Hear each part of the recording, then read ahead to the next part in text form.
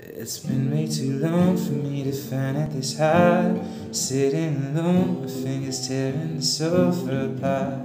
An attempt to distract from the fact that I miss you. I wonder if your friends have had to carry you home, stay all night because they don't want to leave you alone. Before it was fun, it's become an issue, and I know it's cruel,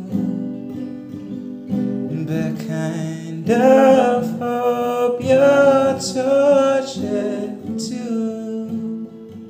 So tell me, does your heart stop at the party when my name drops? Like you stood at the platform and the trains cross. Are you hurting? Yeah, you must be. Or is it just me, tongue-tied, screaming on the inside when I say that we broke up and they ask why? Are you crying in the shower like a freak? Or is it just me?